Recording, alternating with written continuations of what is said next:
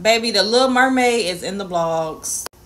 Allegedly, Halle showed up to her appointment late, and she also wanted her sister to get their nails done as well. But the owner was saying, because you were this many hours late, we can't service your sister. And Halle at this point has already gotten her nails done. They were now doing her toes.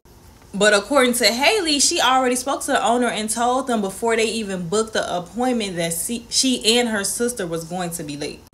Now, the differences in story is the time Chloe showed up to the place. The lady is saying that she was 30 minutes late and then she changed it to 35 minutes. But Halle is saying she showed up 9 minutes late.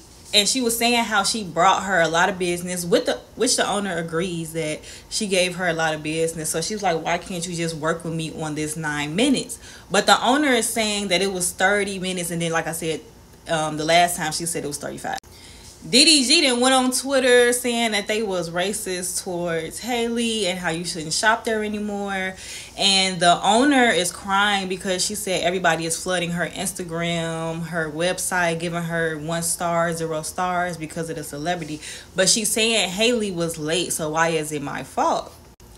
But like I was saying earlier, Halle allegedly told her at the beginning that she was going to be late. So it's a discrepancy in time and information. And Halle was also saying she came to the booth while she was getting her toes done and she was kind of just arguing back and forth with her.